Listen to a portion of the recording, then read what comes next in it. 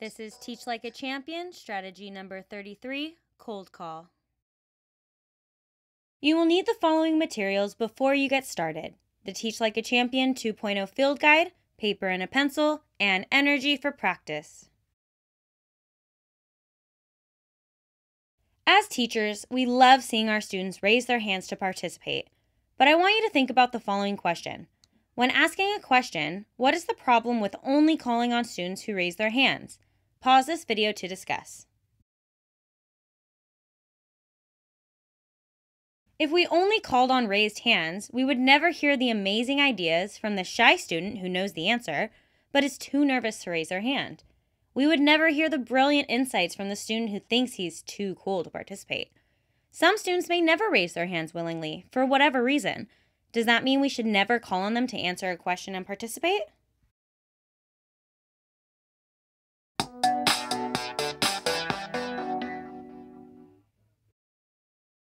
Participants will be able to identify 3 places where it would be beneficial to use cold call and draft an introduction for rolling out cold call to your students.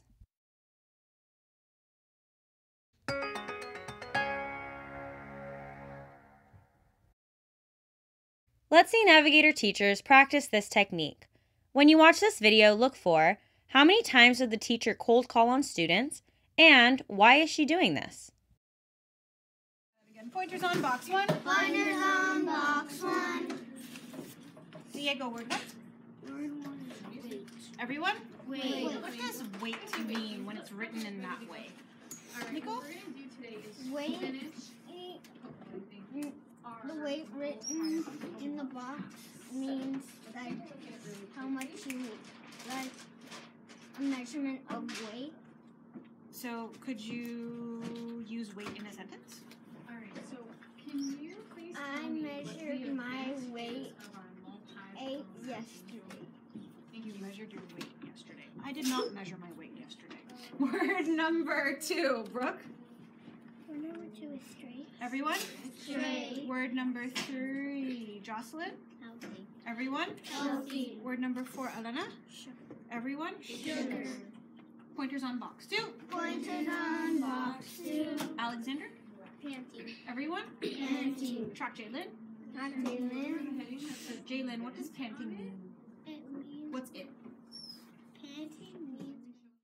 Please pause this video to reflect on the questions either aloud with a group or silently by yourself.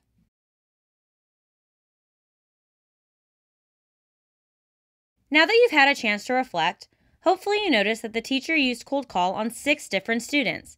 She did this to keep all students engaged and on their toes.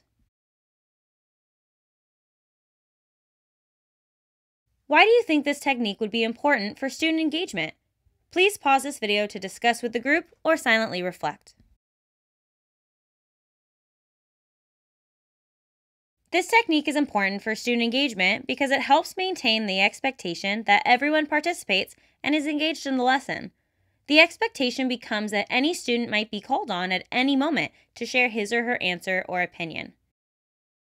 This technique can increase efficiency and build momentum. Cold calling can bring energy and a fast pace to the lesson.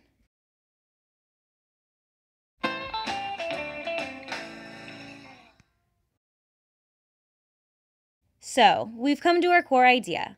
Calling on students, regardless of whether they've raised their hands or not, increases student engagement and participation, allows the teacher to more efficiently check for understanding, and increases think ratio.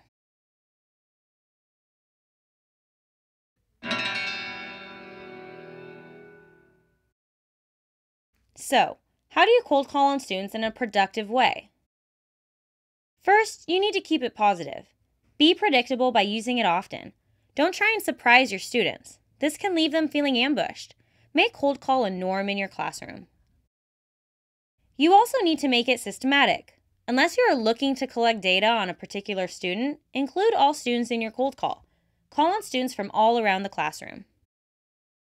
Lastly, unbundle your questions. Ask smaller questions so that you have a greater opportunity to cold call on students.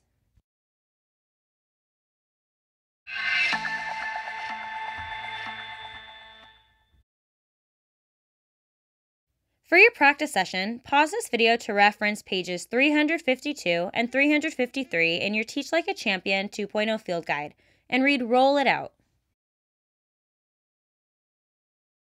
Now that you've read, think about an upcoming lesson. Identify 3 places within that lesson where it would be beneficial to use cold call. When you finish, share with your group. Referencing page 353, draft an introduction for rolling out cold call to your students. Be prepared to discuss the 4 bullet-pointed questions. Number 1, what do you expect will be challenging about introducing cold call to your students?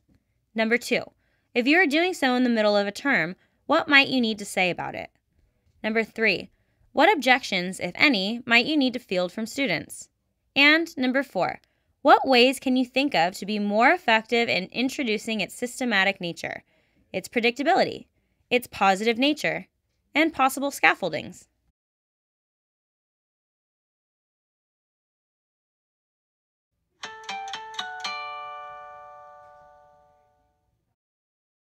We've come to our final reflection. Please pause this video to complete the multi-flow map. The event is teacher calls only on students raising their hands.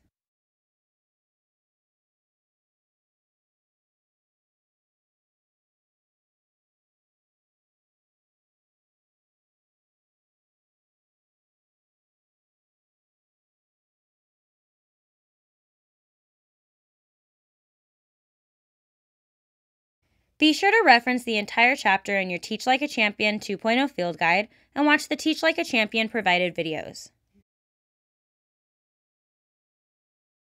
Thank you for watching the Cold Call Professional Development.